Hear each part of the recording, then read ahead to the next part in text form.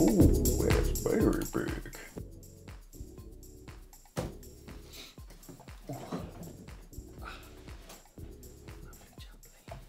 Hello, and welcome to the second devlog for Lazerball.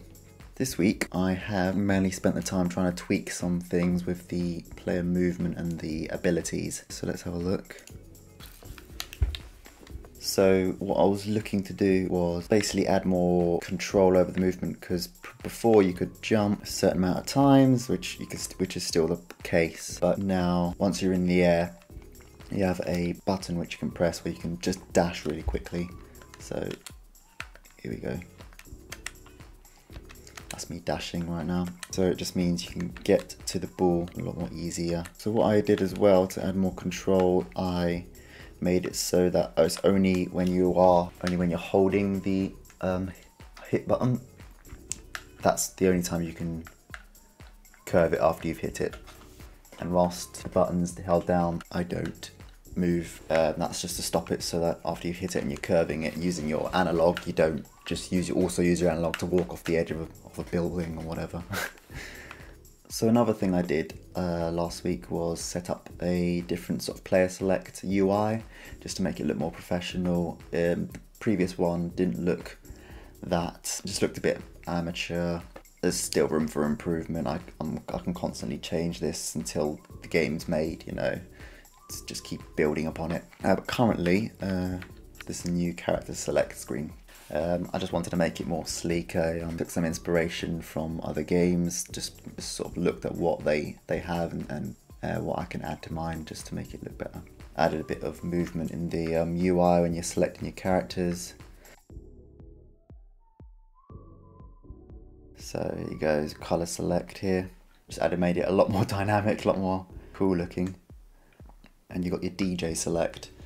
So I didn't talk about this last time. DJ select, I want the music and the DJ, picking your DJ to be a big part of it. So the atmosphere for this game is a sort of like an underground rave, like a Colosseum, Roman Colosseum, like a club, like a concert, where it's just that atmosphere of the whole crowd is cheering and like jeering. There's lasers flying around, explosions. And then I was thinking that you got this DJ in the back who's like spinning some beats, and it's just like.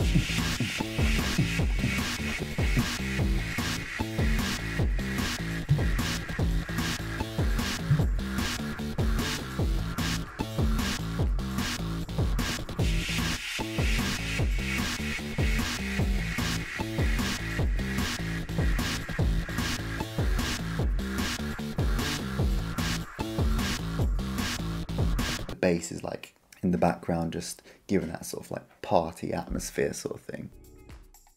So I wanted the music to be a really big part of this, and so I thought if you pick your DJ, it gets you more involved in the sort of music you want to listen in each match, and then it picks a random one between everyone's DJs, and that's the DJ for your match. I was also thinking DJs could, rather than just being like a cosmetic, they could also maybe give a little buff, or yet to see.